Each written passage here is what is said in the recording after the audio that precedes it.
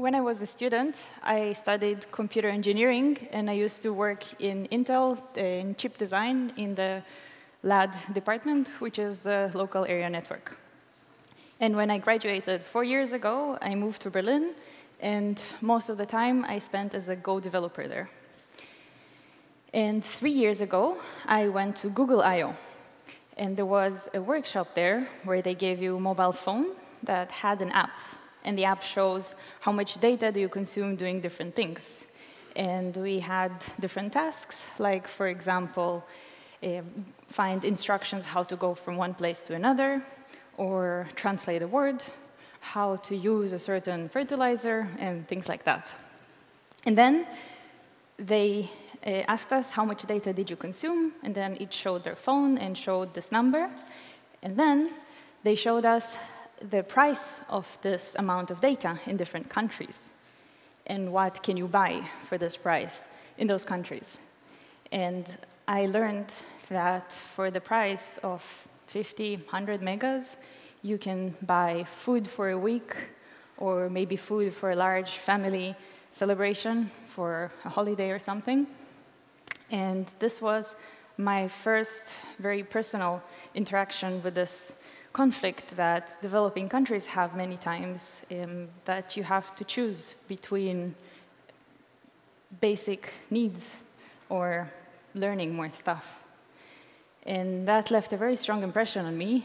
And in the beginning of this year, I left my job and moved to Kenya. And the purpose of this talk is to share with you what I learned when I was doing the research before I moved, and what I learned from being on the ground. And I hope this will tickle to somebody like it tickled to me 3 years ago, and you'll go home restless, and you'll be thinking, what can I do? Is there something I can help? And you'll start reading about it, and you'll start learning about it. And at this point, please talk to me.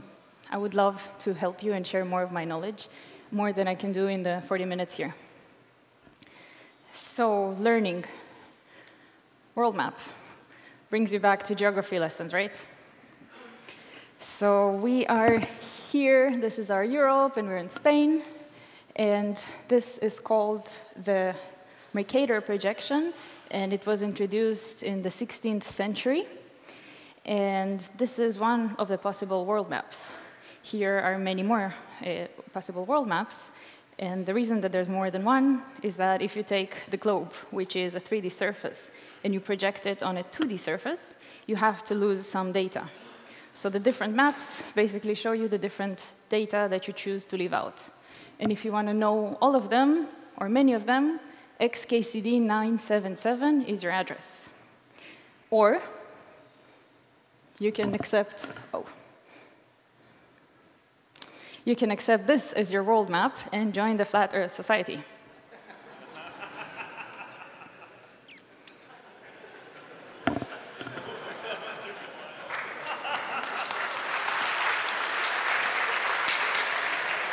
Thank you very much. That was my talk. So this is the Gauss-Peters projection, and it was introduced in the 19th century. And here is Europe again. Looks kind of different now, huh?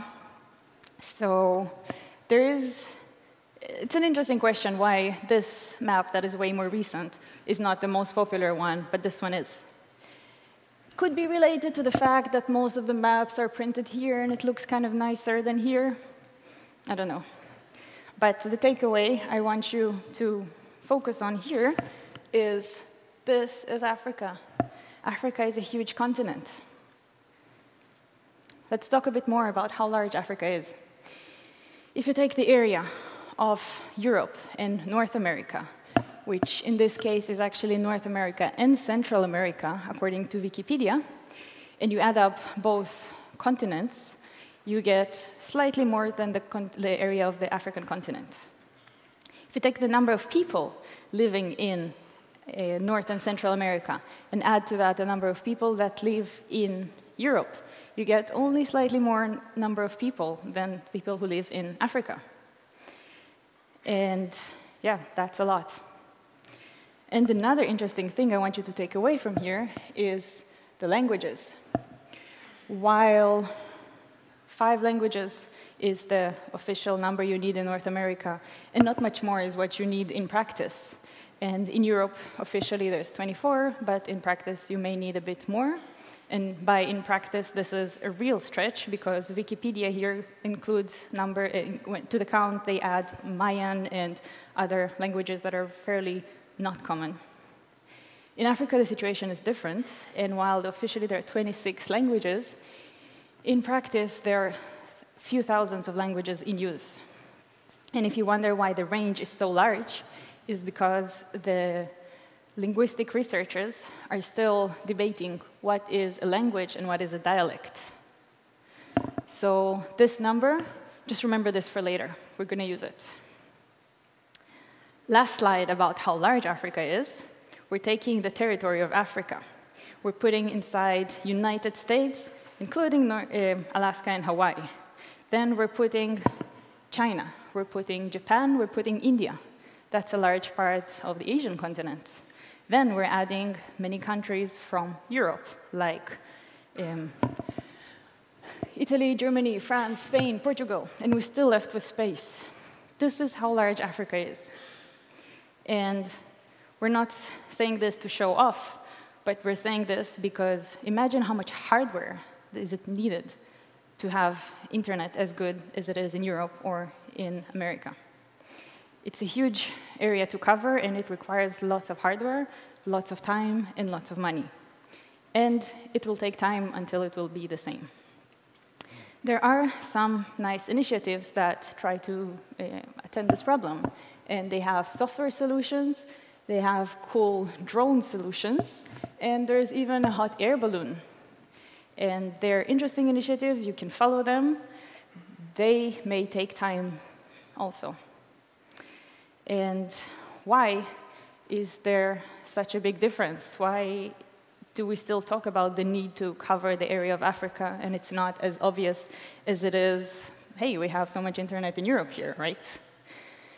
So yeah, I will need your attention because we will go over a timeline of the internet in a very brief way. And we're going to see what went wrong. So, 70s, nothing interesting was going on in Africa. And globally, the US military had 17 nodes that were communicating between them. First half of the 80s, the UN set up a dedicated organization that is in charge of bringing internet to Africa.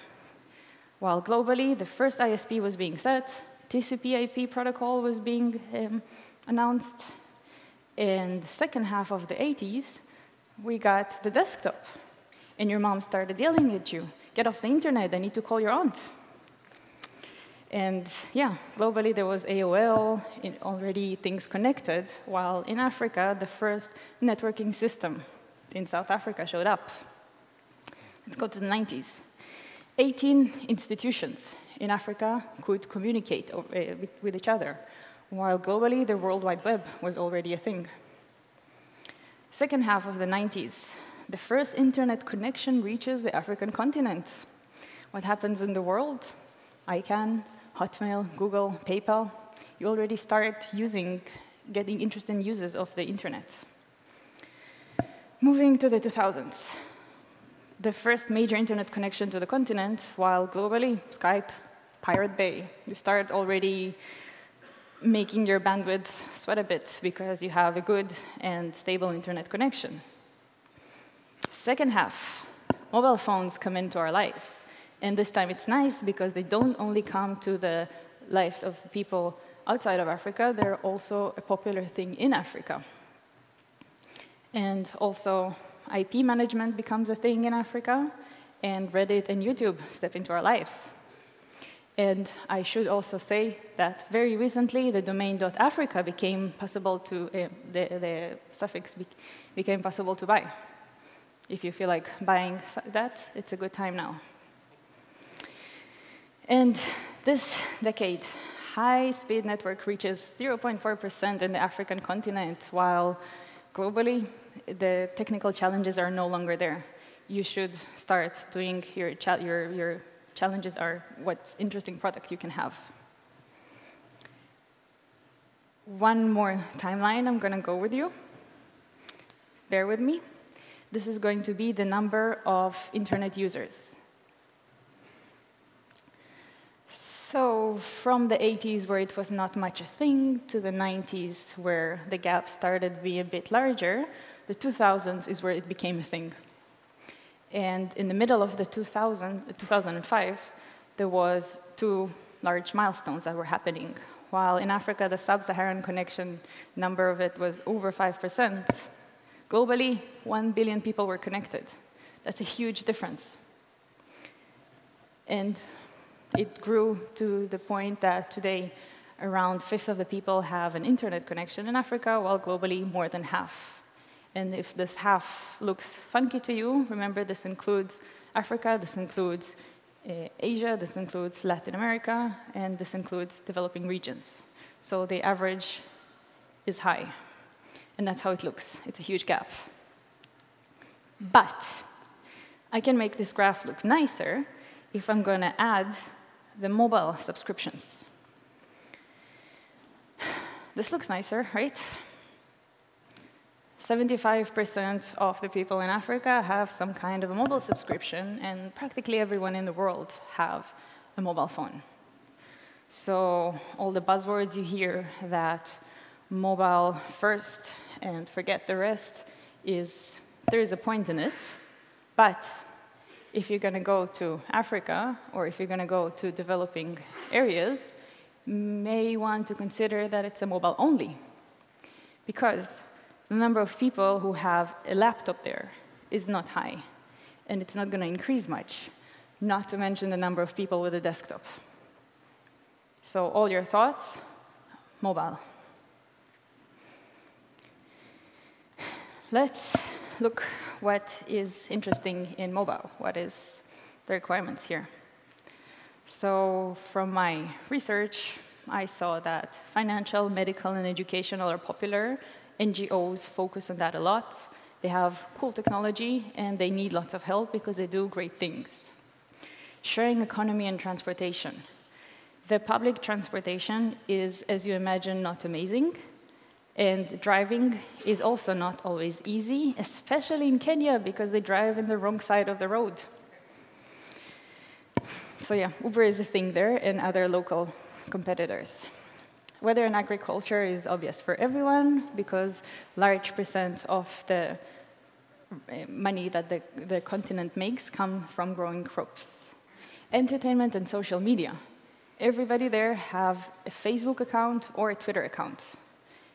So that's a good way to go. And religious is an interesting one. I found that many of my friends there have an app that would read out to them verses from the Quran or from the Bible. I have yet to see this outside of Africa. And talking about demand, let's look at this. This I took from the website apptrace.com. And this is the top downloaded apps that are free from this week from US and Spain countries, and App Store of Google and of iPhone. And I would like to apologize for not having the Catalonian flag. This is unfortunately not available there. So what is interesting here? US people love this app that's called Zello Walkie Talkie. And yeah, YouTube, Instagram, Snapchat, whatnot. Nothing new and interesting here. And Spanish people, what do you like? Joom, better shopping. You guys love shopping. And there's also Netflix, Instagram, YouTube. No big surprises here. The next slide I'm going to show you will be the same, but for Congo and Kenya. Take a second to guess what are we going to see there.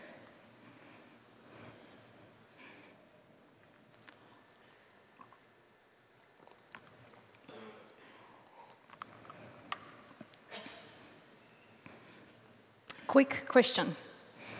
This flag, is it Congo or Kenya? Those who think Congo, raise your hand. This flag on the left. To all those who raised your hand, go watch Fun with Flags. Guys, this is Kenya. So what do Kenyan people download? The Android Play Store, Opera Mini, fast web browser, Facebook Lite, WhatsApp, Uber. Makes sense. There's some local apps like My Safaricom, and we're going to talk about them in this talk, and some other apps. Then on the Apple Store, Instagram, Uber, Facebook, YouTube. That one's interesting because it's fairly heavy on the data, and Twitter and such. Let's look at Congo. What do people in Congo download from the Google's Play Store? There's WhatsApp, Instagram, Share It. We're going to talk about this as well. There's Facebook and Messenger. Sounds reasonable. People love to commute. People love to talk. And people in the Congo Apple Store, what do they download there? Snapchat, Instagram, YouTube again, Messenger, Facebook. Now, I think it's pretty weird that if I'm telling you internet is a problem and then I'm showing you people use YouTube, you're going to suspect me, right? What is she talking about? YouTube is very heavy on the data. And I want to ask you, how many people do you think live in Congo and own an iPhone? Maybe not so many. Maybe they don't live there. Maybe they just changed to the store. Could be interesting. Now, AppTrace is a free product of the company that I used to work for, Adjust. So I can guarantee you the information is correct. But the question is, how many people does this represent? How many of the population would do this? And that's a question that we're going to answer also during the talk. And the takeaway that I want you to have from this talk, or from this slide, is that what you find online on the App Store may not always be correct. And there's a total of 14 takeaways in this talk. Take them all. And the next slide will be the same for Vietnam and Japan. I really hope you will not disappoint me with the flags this time.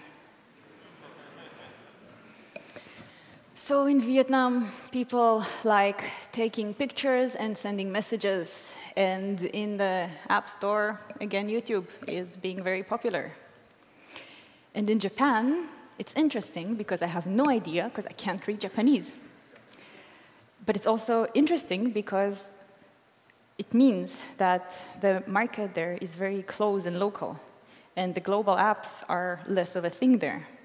And this is off the scope of the focus of this talk, but it is an interesting thing for you to have in mind.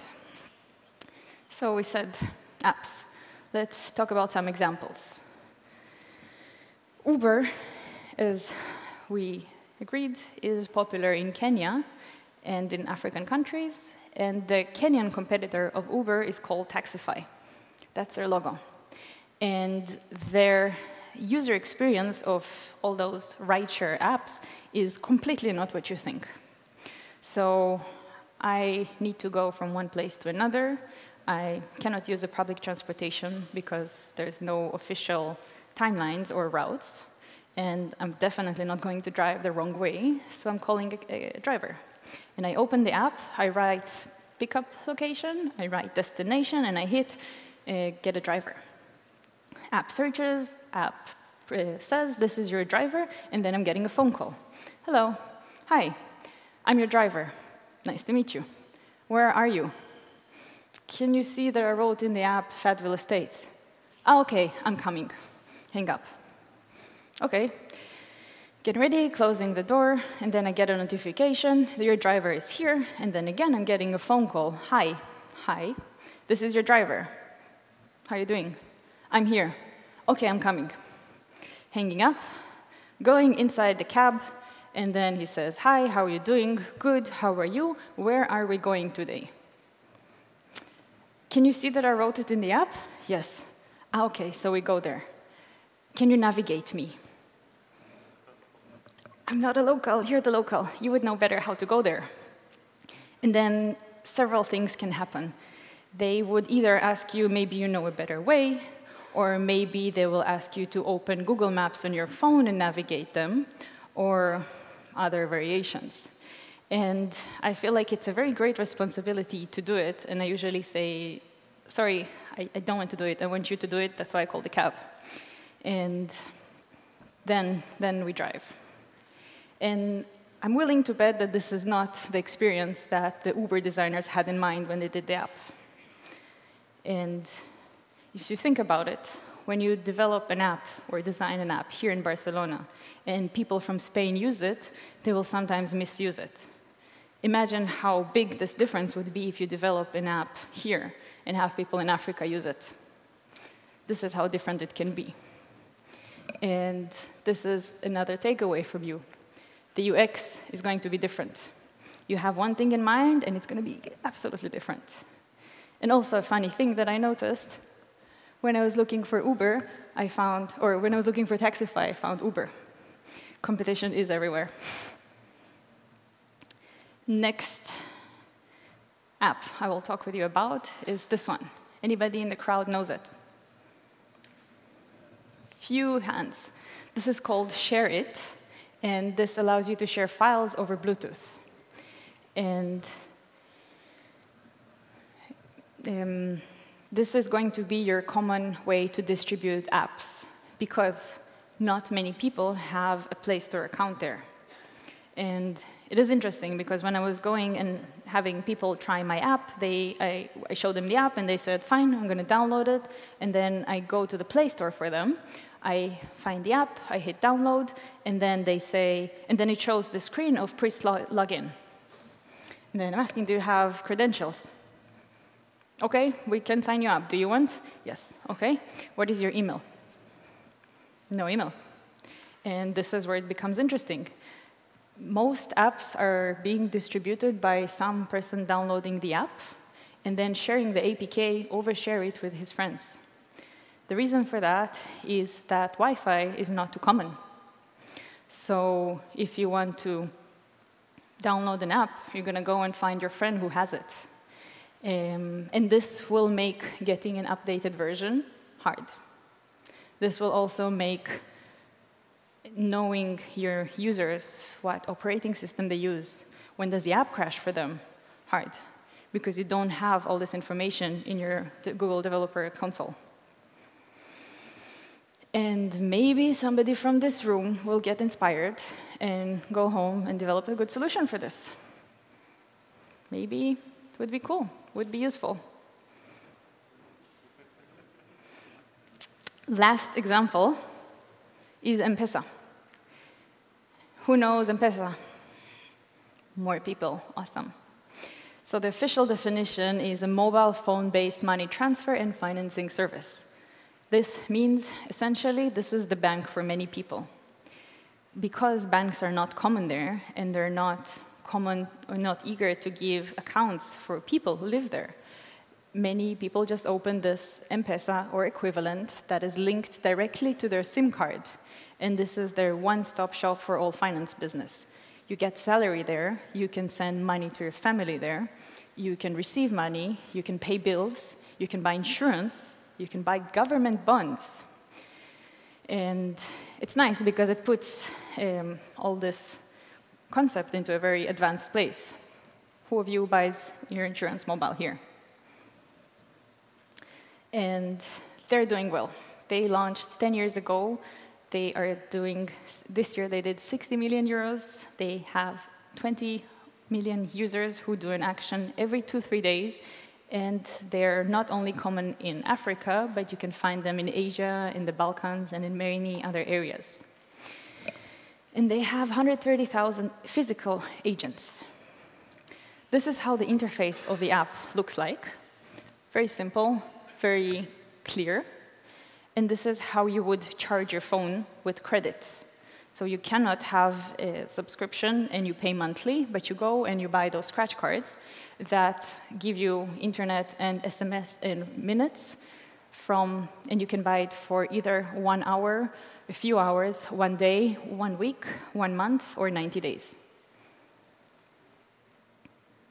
Yes, you can buy internet for 1 hour, in case somebody misheard.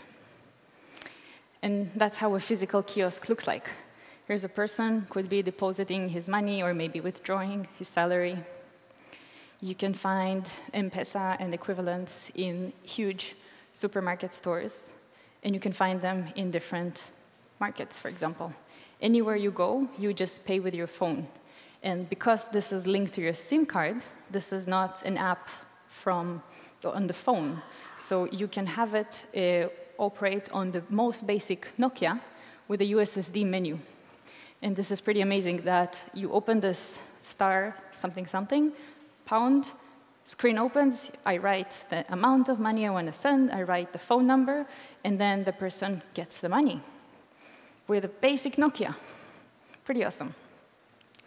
And no need for internet connection. And M-Pesa caters to different types of crowds. And this is great because Africa is varied. It has skyscrapers, and it has people who live in houses made of mud, and it has large slums, and it has kids who learn in school with tablets. It is super varied. And your takeaway from this slide is that the target groups are different from what you may have in mind. And if you do want to go and develop for Africa, you can either pick a group and make sure you research it well, or you can be like M-Pesa and cater for all the different types.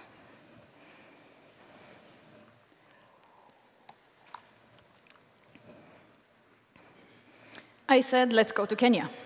That was my choice after 2 years of research. And I found a friend from university who was passionate about this as well. And we teamed up, and we founded Konta. That is essentially a tool or a platform for vendors from developing countries to open an online store from their very basic devices. So it's like a very unfancy version of Shopify. And this is how we designed the UI. Fairly simple. You can buy, you can sell, and you can send messages. And we said, let's go for it, right? What could possibly go wrong? And the next few slides will be what did went wrong, and what I would love you to have in mind when you decide to go for this experience. So the first thing is not so much data. The average person in Kenya, at least, has around 200-300 megabytes a month. They don't have access to Wi-Fi too often. This means that around 10 megabytes a day should be enough for you for your social needs, communication needs, educational needs, business needs, everything. 10 megabytes a day. Those megabytes are very precious. They're expensive. And if you're going to develop an app, try to have it low on the size. Not fancy apps that weigh 40 megabytes, but basic apps that weigh as little as possible. And even those will be sometimes hard to download, because this person in the picture did like the idea and did decide to download, and his internet connection was really bad. This was stuck on the screen for a few minutes. And I ended up opening a hotspot from my phone and tethering so he could download the app. Key takeaway, internet on the phone, your data plan, is also problematic. So let's say you did manage to download the app, and then you open it, and then it crashes. And it crashes because the operating system is maybe not what you read online that it is, because this person is not signed up to the Google Play Store, and all his friends are not on the Google Play Store. So nobody's knowing what operating systems they use. And you don't know that it crashed because you don't see it on the Google Developer Console, and you also don't know why it crashed. So you need to have smart logging when you do it. This device did not crash, but it insists that we're offline, even though just 1 second ago we downloaded the app. This device is called Tecno. This is not Nokia, this is not Samsung, this is not iPhone, Tecno. Anybody heard of them here? Silence. They are so popular that Nairobi, they have a building that is 10 floors high and is made of glass. They're doing super well. Very popular device, unknown of. And yeah, it was buggy to work with it. So the screen was supposed to be a product. And this is an orange, and it would have been super nice if there was actually a picture of an orange. But there isn't, because the internet timed out and it failed to download. And we thought that a good alternative would be maybe to put a default picture. But then just all our users had this thing, which looks pretty ugly. Your takeaway? Try to design without pictures. This can be an option to have pictures, but it should look really good without. And another problem we had, this is a nice one. So this is the store management page. What you can do here, you can upload the image of your store, you can write description, put the name, manage your stock, see financial balance. Pretty simple, right? So one of the persons who was using the app filled the name and upload a picture and everything, and then they asked me, how do I put items? And so I learned that manage stock, while it would make sense for us, it doesn't necessarily mean for everyone that this is related to items. And when I changed to edit items, it was fine. And your takeaway here is that choose your words wisely. There's no good resource yet for what words make sense for whom, but don't assume that the words you're going to use because you know that are understood around you will be understood in other places. And don't listen to the people who say use symbols, or don't rely on it, because that's also a problem.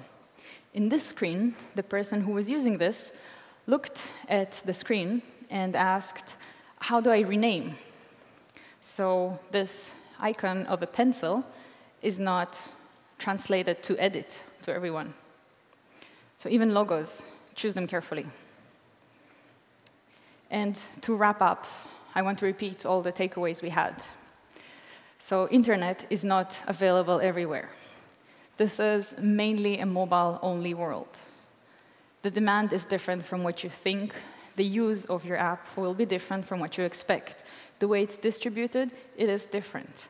The way you're going to handle finance, it's different. PayPal and credit card, you're not going to help anyone doing this. M-Pesa and other mobile payments, yep. Variety and the target groups, you have to do lots of research around that. It's not the common ones you may have around you here. Mobile data, it is scarce and it is expensive. If you want someone to use it, you have to make it worth it, and you have to be economical. The App Store is not so common as you may think. The operating system and the devices are not so common. Images may be problematic to download. Language could cause communication barriers, and symbols can do that as well.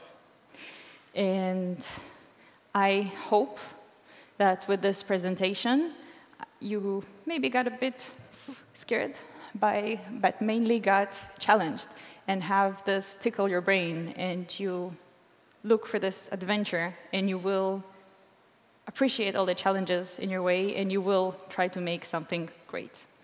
Thank you.